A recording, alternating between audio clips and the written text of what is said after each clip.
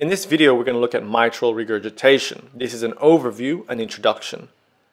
Mitral regurgitation is where there is leakage of blood backward through the mitral valve each time the left ventricle contracts.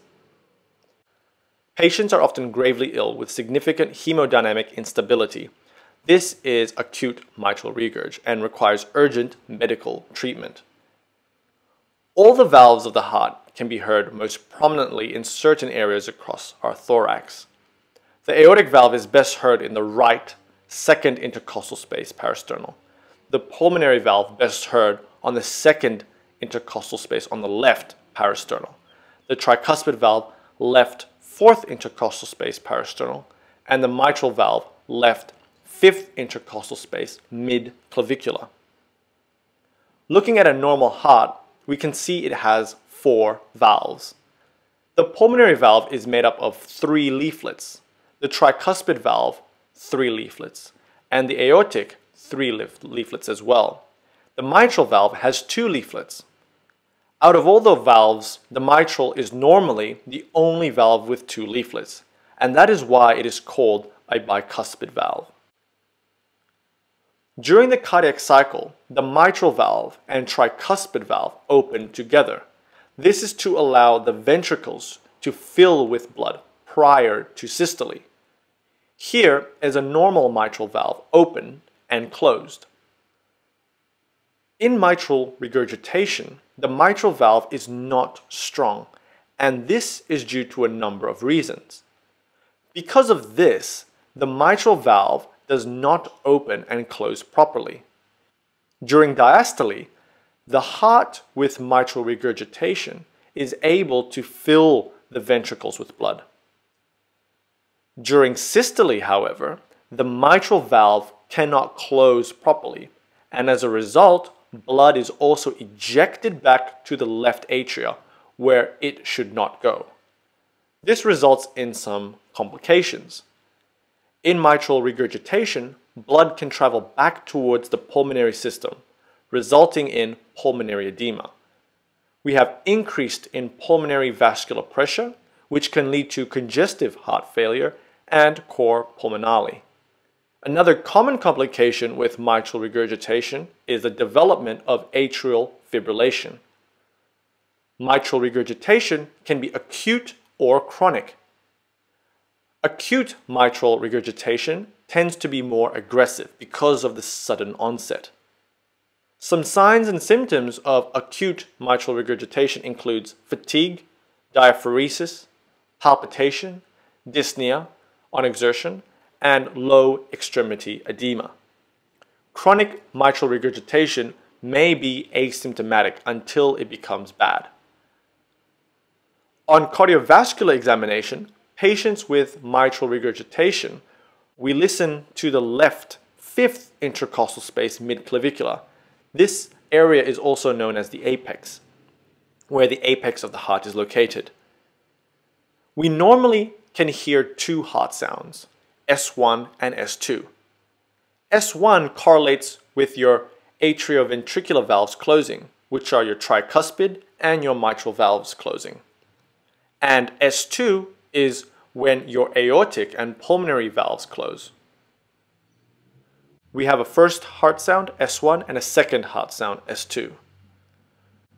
Drawing these sounds out, we can divide it into 3 things.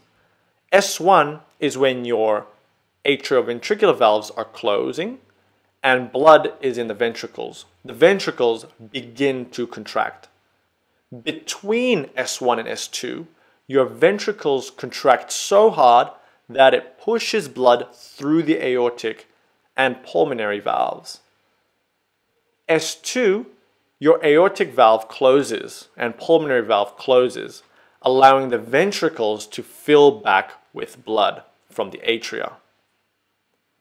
Thus, we can say that between S1 and S2 is systole, when the ventricles are contracting, and from S2 to S1 is diastole, when the ventricles are relaxed and filling with blood.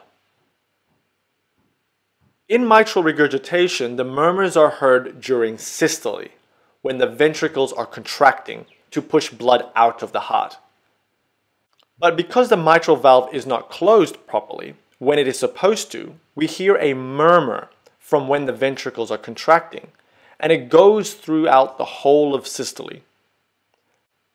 This murmur for mitral regurgitation is a flat, continuous murmur in systole, also called a pan or hollow systolic murmur. It is also important to know that the murmur radiates to the left axilla. Another finding is diminished S1 heart sounds, which represents the closing of the mitral valve. Recapping, the mitral regurgitation murmur begins at S1 and goes all the way till S2 when the aortic valve closes. The murmur is flat and continuous throughout systole. Investigations that can be performed include an ECG, which may show signs of atrial fibrillation. AF, atrial fibrillation, is characterized by absent P waves with irregular rhythm pattern. The gold standard for assessing and identifying valvular heart disease is by using ultrasound, echocardiograms. The etiology of mitral regurgitations include most common mitral valve prolapse, rheumatic heart disease, which is caused by group A streptococcus leading to rheumatic fever and then rheumatic heart disease. The fever results in the generation of antibodies, which due to molecular mimicry also attach to the heart valves. Endocarditis can cause mitral regurgitation. Mitral valve calcification with age can also cause mitral regurgitation. Here I am drawing the chordae tendineae and papillary muscles, which are structures that play a role in closing and opening the valves of the heart. When you have a myocardial infarction, this can result in chordae tendineae or papillary muscle dysfunction or rupture, which can lead to a mitral regurgitation because these structures are not working properly. The final cause of mitral regurgitation to note is cardiomyopathy, which includes dilated or hypertrophic cardiomyopathies.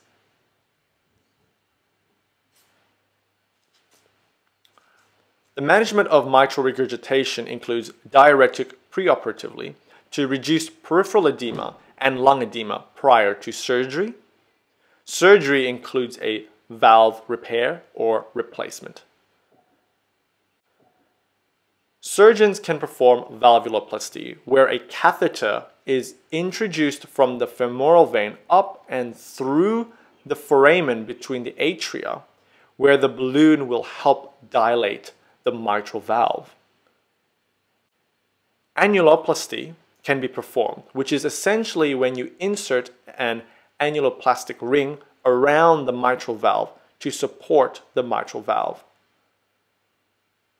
Now back to the valve replacement and repair.